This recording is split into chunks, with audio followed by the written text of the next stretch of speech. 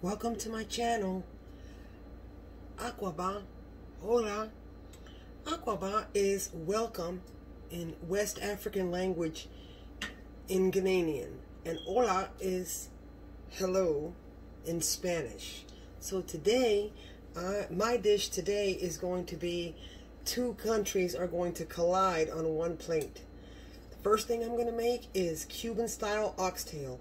Now, oxtail, of course, you all know is the tail of the cow. It's a very robust, meaty flavor. It tastes like a very, it tastes like steak, but it's just moist and so delicious. If you don't have oxtail, oxtail's a little bit pricey. If you don't have oxtail, you can use short ribs or veal, but it's not going to be as robust as oxtail. So I'm going to make oxtail Cuban style today. And then Cuba meets West Africa today. We are going to make some Jollof African rice. So delicious. I make it with my jasmine rice. Today we are using my cazuela. So I have 2 tablespoons of vegetable oil heating up in there. And let me show you the spices that we're going to use and the ingredients that we're going to use over here. Follow me over here and I'll show you what we're going to put and what our Jollof African rice consists of. We need a can of drained black-eyed peas. We are going to use a cup of diced carrots, half a medium yellow onion, which I've already diced. We've got some cumin. We are also going to use 2 teaspoons of tomato paste.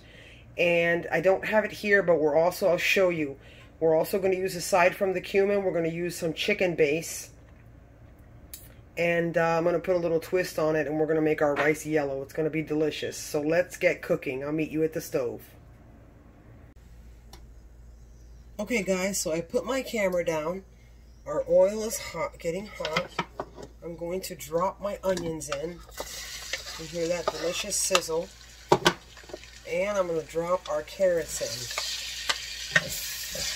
Now I'm going to drop in my pinch of salt, so that our onions will sweat and become translucent. Here's my little pinch of salt. And we're going to stir that around. So once my onions are translucent, once my onions become translucent, I'm going to add my spices, which is the chicken base, the cumin, the tomato paste, the black pepper, and then we will be on our way. We will add our black-eyed peas or carita beans once all that has simmered and has cooked for about 10 minutes. So I'll be back. When you see me using my white jasmine rice, why I don't wash my rice? Well, some people believe that washing your rice gets talc off the rice or starch off the rice. No, those are the minerals in the rice. So I keep all the minerals. That's the reason why I don't wash my rice. I mean, it's up to you. You can wash your rice or not, but my thing is not washing my rice. So today, since there's another ingredient in the rice, I'm sorry that I forgot to add, that I'm going to use another ingredient, spice. It is ground allspice. I'm not going to eyeball this, because this or the chicken base I'm not going to eyeball, because ground allspice is very, very potent, and you don't want to go over what you're supposed to, because it will overpower your entire dish. Okay? So now that my onions have become translucent, we are going to start adding. It's almost there. A few more minutes. Oh my gosh, the extractor's not on again, you guys. My husband's probably in the room. He's going to start freaking out soon. And by the way, the oxtail is a very tough piece of meat. So with oxtail, I have my little Presto machine, my little machine that I use to make rice, and it's also a pressure cooker. I pressure cook my oxtail for 20 minutes. Keep in mind, if you've never used a pressure cooker, you know, be very cautious. A pressure cooker is a double-edged sword. It can be very dangerous if you don't know what you're doing. So be very careful. So if you don't, just grab a pot, start early, boil your oxtail with a tablespoon of vinegar in it for about an hour and 20 minutes. The pressure cooking, what it does is it just makes it maybe half or even a quarter of the time. I would say a quarter of the time you can get it done. The easy gadget machines, like the one I have to make my rice that I've shown you in this video before, come with all that included. To make rice, to make different things. You can make poultry, fish, you can... The only thing it doesn't do is air fry. It does everything else but air fry. Which I haven't gotten my air fryer yet, but I'm going to. I'm going to try that. My brother says that once you try it, you'll never cook with oil again, but I don't know about that. I'm Cuban, so I really don't know about that. Okay, our onions are ready, guys. So let me grab my spices. Alright, so we've got, I'm going to measure my chicken base because it's very salty if you put too much. So I'm going to grab 2 tablespoons of chicken base. Alright, we got 1 and 2. Oh, come on, buddy. I gotta get my larger, there's 2. And 2. Alright, now we are going to get a quarter of a teaspoon. Hang on a second, it's here. Where are you, buddy? Half a teaspoon, excuse me. Half a teaspoon of allspice. Like I said, you guys, this is some potent stuff. I mean, this will honestly overpower your dish like you don't know. You need to measure this. Okay, so half a teaspoon of allspice. Got that. Now we have our cumin. We have our cumin. Teaspoon of cumin. And 2 tablespoons of, let me just grab, oh wait a second. I'm just going to grab one of these. Grab your measure as well. This I don't need to, but grab your measure as well. We're going to do 2 tablespoons. A tablespoon and a quarter of tomato paste. If you don't have tomato paste, you need to double that. Double that with tomato sauce. So like a can of tomato sauce is good. So now we're going to stir. It smells good. Woo, it smells so good in here. I'll show you what it's going to start to look like. Now, one thing I add to my rice, which is different from what the authentic Jollof rice in West Africa is I add a little bit of yellow coloring. It's very popular in Latin cuisine when making rices, like when you make chicken and rice, and it's just called yellow coloring. So I'm going to put a tiny bit of that, a teaspoon, there, a teaspoon of that. That's perfect. Like I said, guys, I eyeball everything. I've been doing this for a long time, so. But today's going to be exciting because today you are going to have 2 different countries on one plate. When I come back, I'm going to get my rice in the pan, and we are going to get our beans in the pan, and you don't want to miss this. I will be back. My oxtail is already in my pressure cooker, and it has just stopped. So what I'm going to do is I'm going to show you how I check it. You check it to make sure. Remember, it's very tough meat, so you need vinegar. The secret to Cuban oxtail, Cubans call it rabo encendido. So the secret to it is the vinegar and the black pepper that you use. Encendido means hot, and rabo means oxtail because it is a tail. Tail means rabo in Spanish. So rabo encendido. So when I come back, we're going to get the rice in the pan, and you don't want to miss this. Okay, guys, I'm back. So our rice is in the pot, and I'm going to put this on medium-high and wait for this to come to a boil. When this comes to a boil, we're going to put it 1 before medium when it boils, and we're going to cover it for approximately 20 minutes, or you can wait 15 and check it to see if it's dry. Then we're going to stir it, and we're going to cover it again. So as you can see, making rice in the cazuela is a little bit different than a machine that does it for you, which is that little rice cooker that I use. And I still use the same ingredients that I mentioned before, but we're making it on the stove. So we're going to wait for this baby to come to a boil.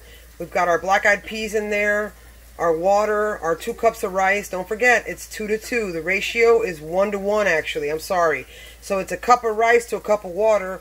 So in this case, it's 2 cups of rice to 2 cups of water, 2 and 2. So don't forget that. So let me check on my oxtail, and I'll be back and show you what it looks like. And I'll show you the ingredients for the oxtail, and we'll get everything on the stove. I will be back. Okay guys, here's our jollof rice. You guys see that? Okay, now if you think that your rice, it's one before medium. So if you think, what I do for my rice to make it a little bit, to make it not sticky, of course, to make the grains nice and soft and shiny, I grab a splash of cold water and a fork. Let me grab the fork. I'm going to show you a little secret with rice. So grab a fork. Grab a fork. Have your fork handy and ready. Have it handy and ready. I'm going to pour a little sprinkle, you hear it sizzle, of rice, and we are going to fork the rice. So I'm forking the rice. I'm going to fork the rice.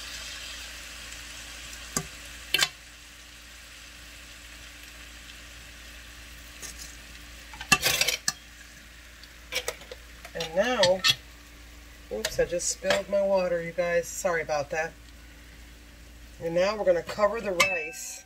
I'm going to cover it again, and we're going to put it one more before medium. And we're probably going to leave it there for about 5 minutes, and we're going to check it and stir it again. And that cold water will expand the rice. It will separate the rice. That's a little secret that I have.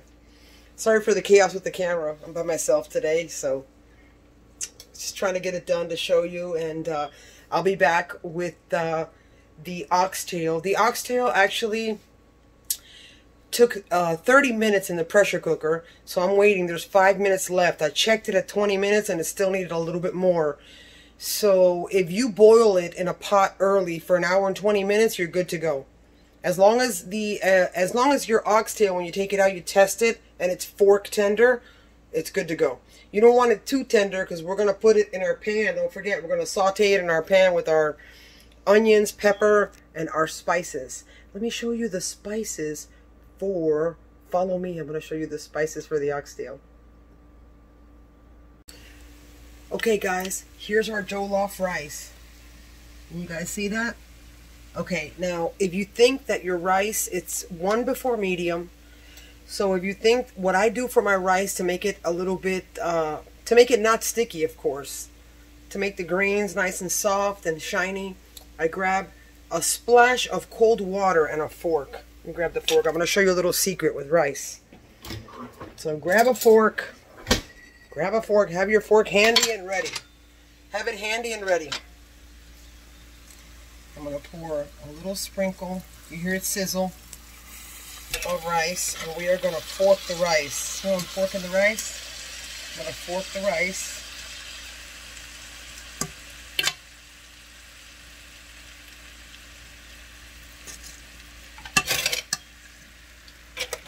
And now, oops, I just spilled my water, you guys. Sorry about that. And now we're going to cover the rice. I'm going to cover it again, and we're going to put it one more before medium. And we're probably going to leave it there for about 5 minutes, and we're going to check it and stir it again. And that cold water will expand the rice. It will separate the rice. That's a little secret that I have. Sorry for the chaos with the camera. I'm by myself today, so just trying to get it done to show you. And I'll be back with the oxtail. The oxtail actually took 30 minutes in the pressure cooker, so I'm waiting. There's 5 minutes left. I checked it at 20 minutes and it still needed a little bit more. So if you boil it in a pot early for an hour and 20 minutes, you're good to go. As long as your oxtail, when you take it out, you test it and it's fork tender, it's good to go. You don't want it too tender, because we're going to put it in our pan. Don't forget, we're going to saute it in our pan with our onions, pepper, and our spices. Let me show you the spices for, follow me, I'm going to show you the spices for the oxtail. Here are the spices, guys, for the Cuban style oxtail. We've got half a medium green pepper diced, half a medium yellow onion diced, a teaspoon of garlic powder, a teaspoon of onion powder, a teaspoon of cumin. I've got a teaspoon of oregano, and of course I've got a teaspoon of paprika and 2 large fresh cloves of garlic. And of course, we can't forget, I'm going to use vinegar in the dish, and I'll show you, and the black pepper and the salt. So don't go away, I'll be right back. Okay guys, I went to wash my hands. I just took the lid off our rice, and now we are going to, let me show you what it looks like. Like I said, you guys, I apologize, I'm alone today, but hey, it is what it is, and I'm just a regular home cook that just adores to do what I do. Look at that. I don't know about you guys, but I've said it in my previous videos. Uh-oh, I think the oxtail's done. I've said it in my previous videos where I don't serve anything unless I taste it, so let's taste it. Ooh, it's hot. It smells so festive in here.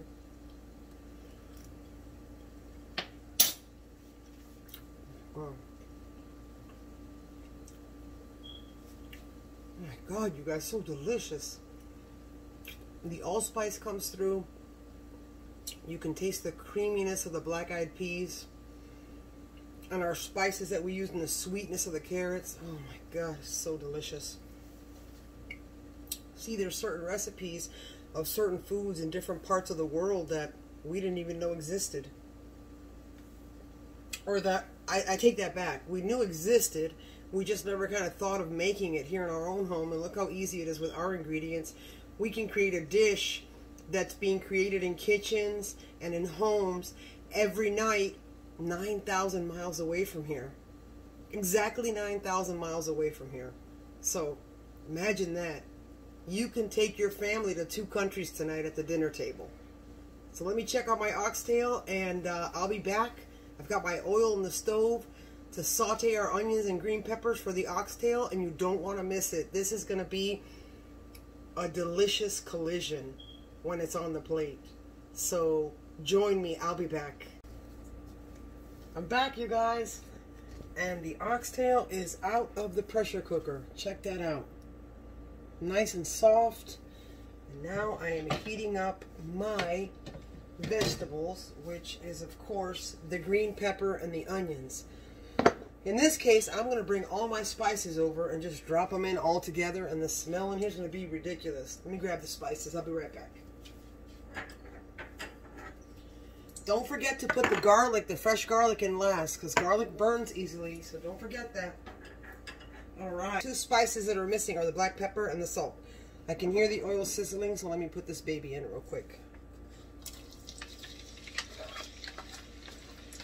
The 2 spices missing, and of course, something else that I always use in my dishes is a little bit of chicken base. Just a teaspoon, because we're going to use some salt, so just a teaspoon. That's it, a teaspoon of chicken base. We are going to grab our salt, and we are going to put about half teaspoon of salt, teaspoon and a half. Going to grab our pepper, and we are going to put a teaspoon of pepper.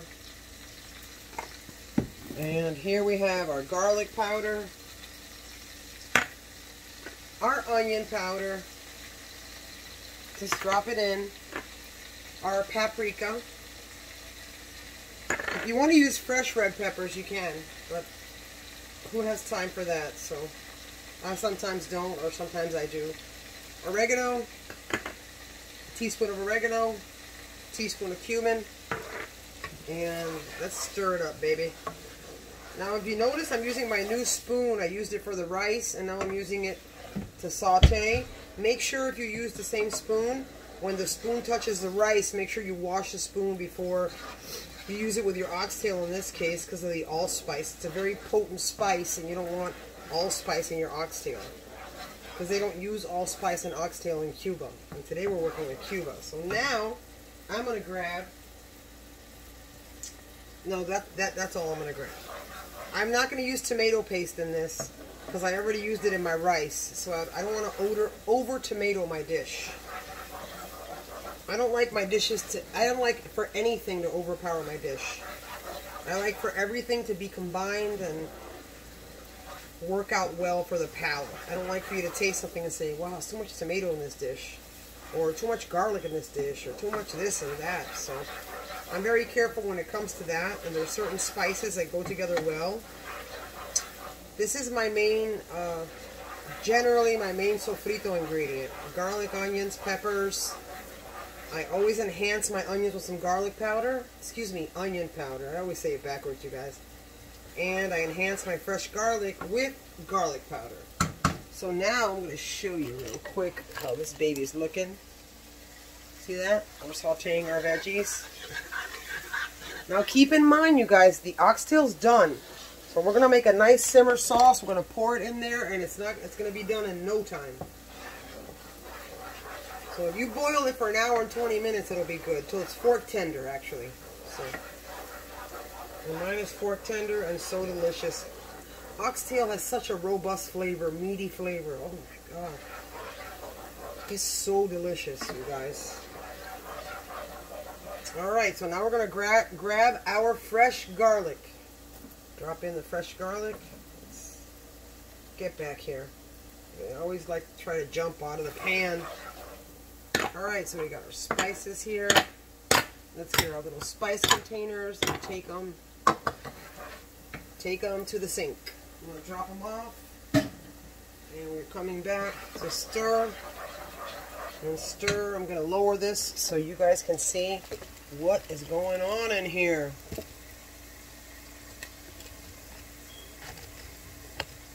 Alright, you guys see that so far? Alright, perfect. There it is so far. I'm stirring this in. Now keep in mind, the water that you have where you boiled your oxtail, do not throw it away, please. Now I'm going to grab a heaping tablespoon of vinegar. I said before, Cuban oxtail, the two secrets are pepper and vinegar. There's a secret to every dish from every grandma from every country in the world, and this is my grandma's secret. So we're going to pour our vinegar. Nice tablespoon of vinegar. We're going to stir. And now we're going to place our oxtail in there. Don't throw it all in there because it'll splatter and it can hit you in your face. You can get burned, so be very careful. Oh my god, oxtail is so delicious. It's so worth the price. It is pricier, I guess it's pricier because obviously each cow only has one tail, so imagine that. It's kind of like chicken wings are expensive. Because chickens, it sounds terrible to say, but I'm just saying this is how it is. So we're going to put that there. We're going to let this simmer. Let it simmer in our sauce. Now we're going to grab half a ladle of our oxtail water that we boiled in, and we're going to pour it in. That way we can get more sauce. Okay, and we're going to stir it. We're going to constantly stir it so we can get all those flavors marinated in there. It doesn't take long at all to use a pressure cooker.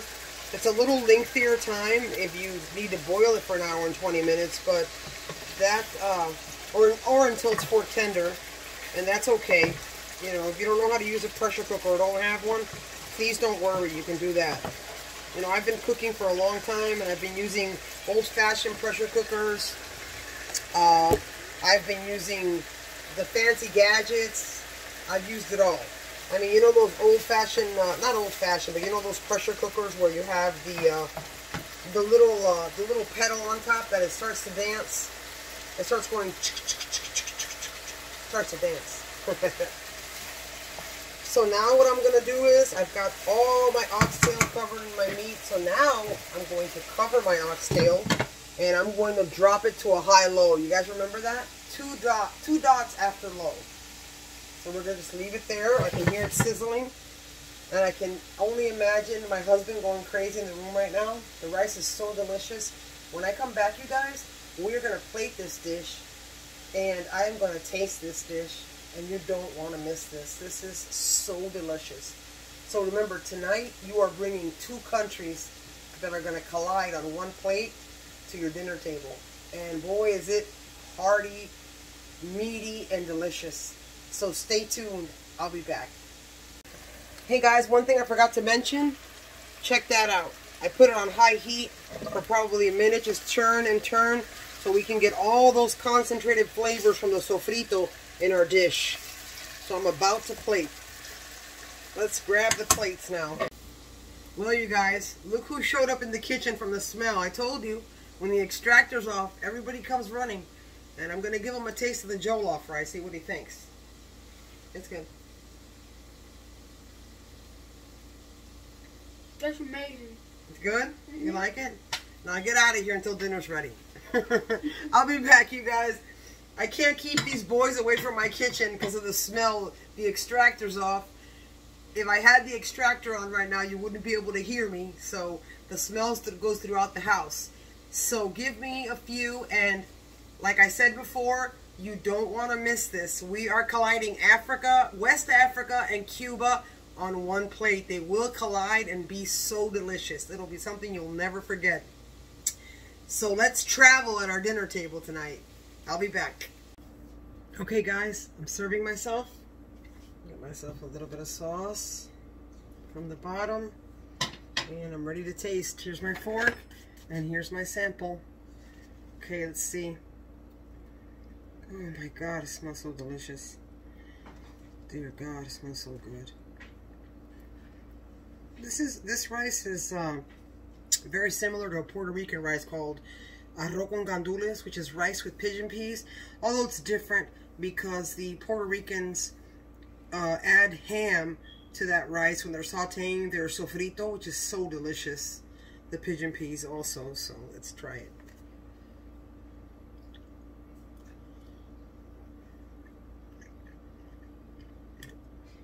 Oh my God. Sorry guys, I gotta try it again.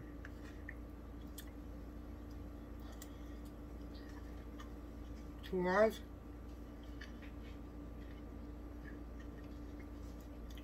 I gotta put this plate down. So if I don't, oh my God. Oh my God, it's so delicious. You can taste the allspice, the vinegar, and the oxtail, the black pepper. It's such a robust piece of meat and so rich. And as I mentioned in previous videos, acid, especially in a rich dish, is so important to level that whole dish out. This video, the like button, subscribe today, and don't forget the notification bell. That way I'll notify you of all my videos and all my interesting and delicious recipes. And if you have any questions, shoot me down a comment and I will respond right away. And don't forget, you guys, the recipe for this dish is in the drop-down menu. So guess what? Hello Africa, hello Cuba. So now I will kindly say, as they say in West Africa, medasi, which means goodbye.